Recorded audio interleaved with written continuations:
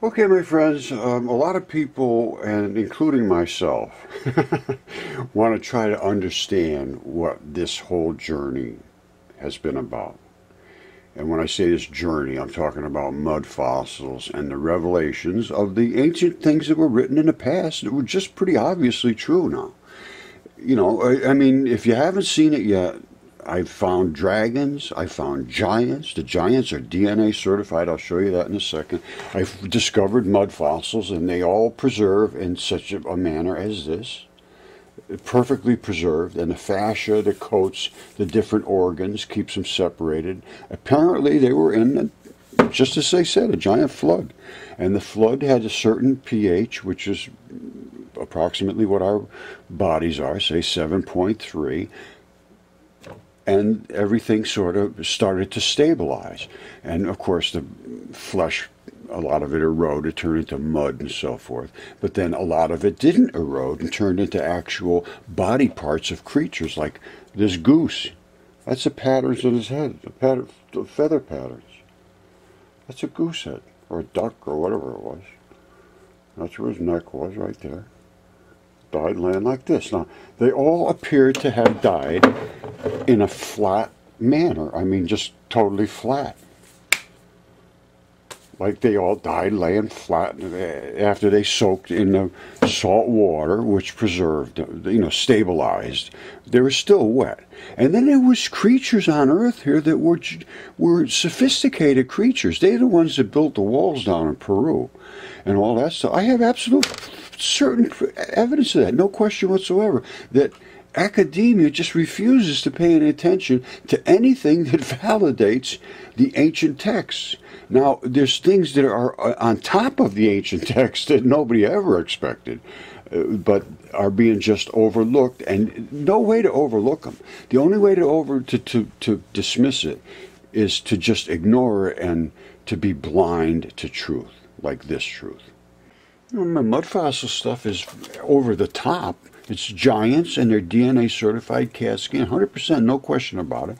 And the light work research I've been doing too proves literally there's ether. And they don't care at all. Look, the sun's corona. The material in the corona, extremely hot, very tenuous plasma. Temperature in the corona more than 1,000,000 degrees, way out here. A million.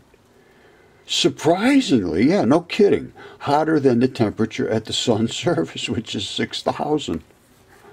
And it's millions out here. A 10-year-old says, no, Daddy, it can't possibly be that hot out there if it's only 6,000 here. No, we don't care about that. Forget about it. Same thing with the Earth. The Earth is up like 100 degrees tops. Out here is thousands of degrees in the magnetosphere. Plus, scrubbing through the magnetosphere like that creates our electric field in the They call it the magnetosphere. It's particles scrubbing against the particles that are in space, which is the ether. There's no other possible reason for it. And they just forget about that stuff. That doesn't mean anything. We don't care about it. Unbelievable. That's science. And the peer review says, no, I don't care. It doesn't matter. Because Einstein said, you can't accelerate light. There's no particles in space. Everything's a wave. And Einstein was 100% wrong. So now everything is 100% wrong. And now they even know it. And they still don't care. The Bohr model's been proven 100% wrong. They don't care.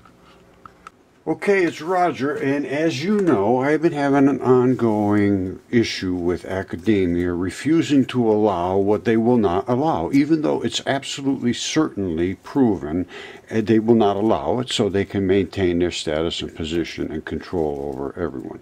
Now, I have shown the DNA and the CAT scans and the specimens and the anatomy and the chemistry of all the mud fossils, and in addition, I never wanted to invade anyone else's territory, but when they started denying me about the mud fossils, I had to go through every bit, all the way to the chemistry, to the energy, and I ended up accelerating light.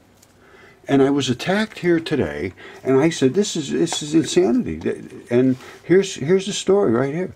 I was attacked here as if I'm a moron presenting, I end up presenting solid evidence showing light accelerating. the Bohr model 100% wrong, and they admit it now. They absolutely admit it. And the reason they admit it, because we've been showing the bosons and the black non-reactive particles, which are the bosons that separate from the accelerated light, which is the fermion white portion that explodes, exactly what the physicists claim to look for.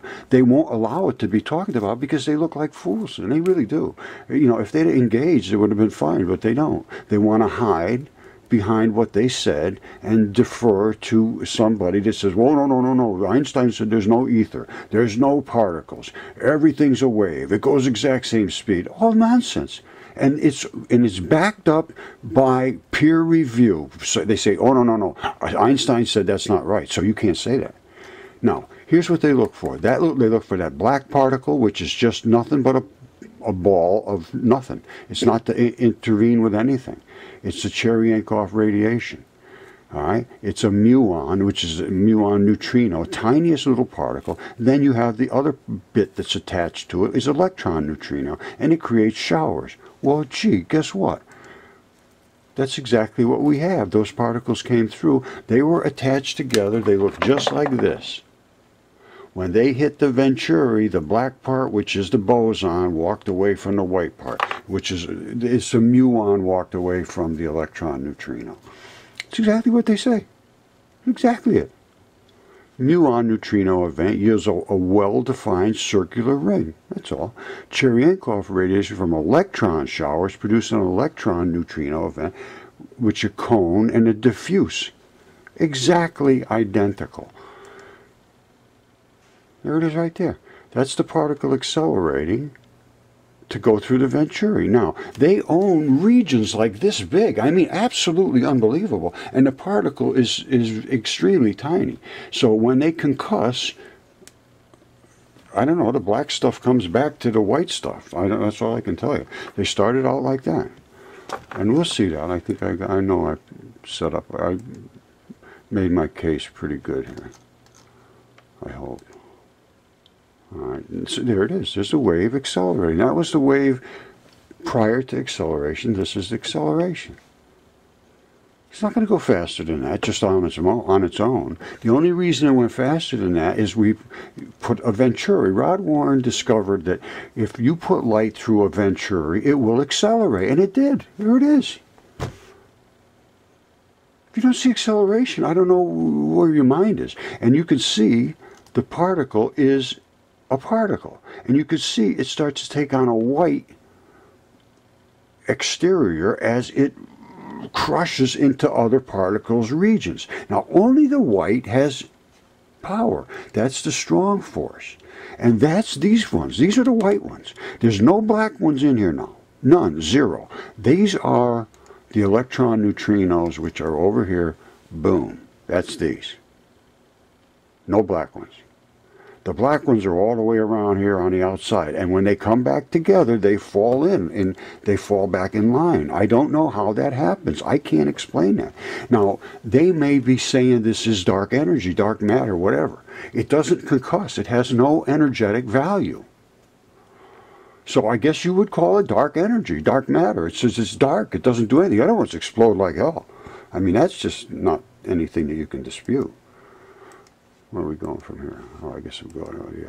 Well, I guess that's it. Oh, I know what's it. Got to go back to here. Now, what else did I show here? I guess that's about it. I showed that. Oh, these are the particles. Remember I said here, too? That's them. And that back here you can't really see them. Then they start to glow a little bit, and then they turn into the box, because it's starting to concuss, and they get more of a concussion. They get little spikes, and then they just blur out, and that's when they separate the strong from the weak. And we also get them in green.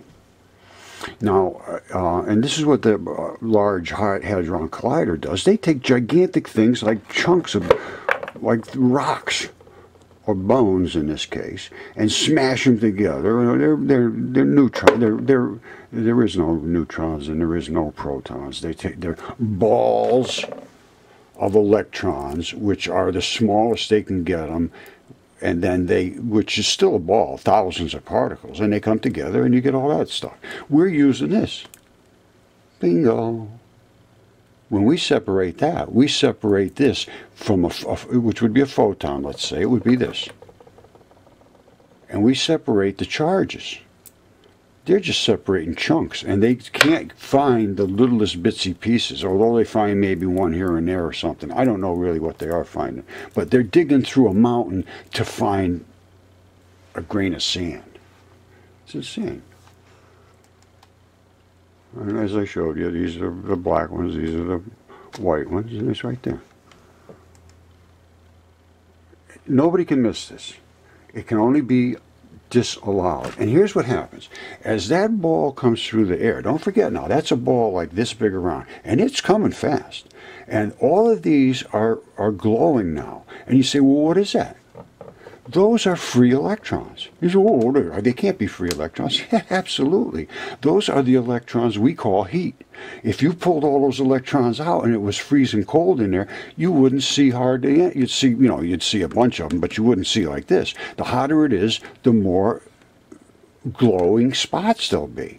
That is nothing more than heat. Heat is free electrons.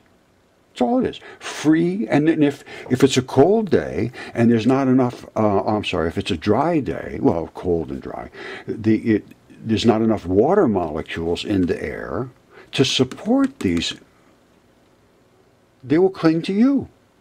That's what static is. They'll say, ooh, let's find something that has water, and it's you. The air doesn't have the water now. So boom, they go to you. Then what happens? You go to the ground and pew, because the ground will always accept them. And this is all electron flood theory, and it's all 100% certain at this point, as far as I'm concerned. Anybody can stand up against it. I want to see them. Absolutely, they know the Bohr model's wrong. This works for every single interaction, and it explains the corona of the sun being millions of degrees and the surface being 6,000, because we're scrubbing our particles through the particles that are in the ether, which are the particles of light and photons that are spit out from every luminous body, and they concuss. All right? We are scrubbing through these particles that are everywhere, because they had come from the sun as particles. They're not just nothing. Einstein was wrong about everything. We accelerated light. They are particles. There is ether. That's causing the heat, the scrubbing on our magnetosphere. It's thousands of degrees out there. It's 100 degrees or less on the surface. And that's what creates the magnetic interaction, is the scrubbing. Anybody that has any electronic ability whatsoever should understand this. It's just insanity to think that there's nothing out in a vacuum. There is no vacuum of space. This is the problem. It's because you can't stand up against Einstein and all this nonsense that they spewed out. If nothing can go faster than the speed of light, and everything is going exactly the speed of light, well, that's because of blue shifts or red shifts and all these other things. Well, now all of a sudden, they found out everything's going faster than the speed of light. Planets are going so fast. They're going away from us faster than the speed of light. But that's okay. We don't care about that. We don't care that the corona of the sun is millions of degrees and the surface is 6,000. No explanation for that. No explanation for our magnetosphere. No explanation for anything. They just, it doesn't matter. Stay with it, Einstein. Do not make up some story. And that's what's happening. All right, these are the kind of things that were just being ignored. You can see there's tractor tank treads here, and then wheels that drove this up, and they excavated slabs from the sides. And this is a gigantic tendon. It's in Fuerte de Sempiata, Bolivia. And there are many places around the world. And they use these slabs to build those walls that they, well, I'll show you. Here's another place where the same tendon material, and these little white things are mineralizations. See this? It's exactly the same stuff. This is a tendon also, but it petrified in a different manner. All right, here's another place they did. Exact same vehicle, exact same cuts. And they were in different places around the world. But once again, you can see this is the fibrous material, the mineralization that is inside of these tendons. I know them very well. Let me just show you something. I got all of the equipment. I got all of the microscopes and all of that stuff. And I did a study, a blood study, and on all of the different rocks. And I mean, they all have like this here. They all have arteries and veins in them, and they all have blood. You see that? You separate the layers, and there's layers of blood. Watch this. You put water on there, and almost instantly the blood comes back. You see, it rehydrates. You see that? And that's, you know, I've trust me, I know this stuff inside and out. And I, you know, I had all the DNA stuff done, all that. So this is going to be a very long explanation of this journey, because it's been arduous from every single side. This kind of stuff is just ignored. It's just absolutely, they just don't pay any attention, like it wasn't even there. This is what kills me. I mean, this is going to be hard. I'm going to maybe go off the rails here and now, here on and off, because it's been a hard thing to show people something that is absolutely certain, and just have them turn their eyes away, and then denigrate you and dismiss you and make you seem like a fool to everyone. And they're the ones that are teaching at Yale and Harvard, and they're professors. They're forcing people to pay them and then obey them. Pay and obey. Ooh, that's a good title. That's what it's going to be. Pay and obey. And dismiss. Amazing. So anyway, they would take these tendons, and that's a tendon, and then they would slice the slabs off, and they'd take them back here and make these walls. Now, I don't know what they were making those walls for. I've heard some people say that they think they were there as, like, ramparts, or whatever you call it, to stop forward movement of troops. I don't know. I know these things were miles and miles and miles tall, and it's just a fact. I'm sorry, undoubtable, no question whatsoever. The dragon in Morocco is almost 1,000 miles long. It's just gigantic. And the stuff Tyson has, same sort of stuff. It's everywhere around the world. So we're past that. Now, what happened after that? Apparently they drowned. Now, I said to myself, how could all these things drown? They're miles and miles tall. They're way taller than these mountains. How could they all have drowned? And then I thought, well, their feet got stuck in the mud, and they wouldn't have anything to eat, and they would eventually die of starvation. Then someone sent me something not long ago, that in the Quran it says that Allah opened the ovens from heaven and poured it down. And you know I'm a scientist. I do all energy, I do space, I do all of that stuff.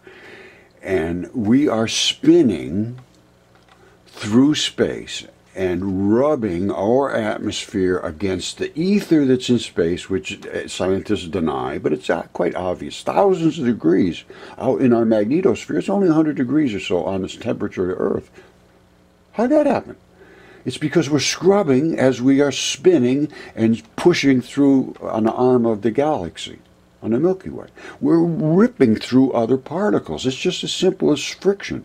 Scrubbing, and then because it's our particles, which are magnetic, against these polar molecules, which also have magnetic properties, it creates electric fields. That's our magnetosphere. It's as simple as that. Very, very simple. Totally missed and totally dismissed. You cannot bring these things to the attention of academics because they have no attention. They have no attention span whatsoever. They immediately say, somebody else said that this is something and I have no expertise in this, so I'm not going to listen to you. No, they have no expertise in more than one little thing, and that guy establishes his position. He will never relinquish it, no matter who comes along and shows it's wrong. It doesn't matter. They'll never relinquish it. So we can forget the academics. They have It let us down in every single way. And I'm going to keep going back to that a lot because, like I said, this has been an arduous journey, and they have been the main opposition to reality and truth is academia. No truth whatsoever, none whatsoever. Couldn't care less. And then be extremely arrogant and dismissive and demeaning, and relish in their status and wait for their awards and so forth. I do have hostility here, but I've let it go because I also know that they hate God, and that's the reason. They hate any of this stuff that shows that, all their dead dust to living creatures is silly, absolutely nonsense. The Big Bang is ridiculous. Everything they've said is wrong. Einstein was totally wrong about everything he said. Light can accelerate, very simple. And it's a particle, extremely obvious. Watch this.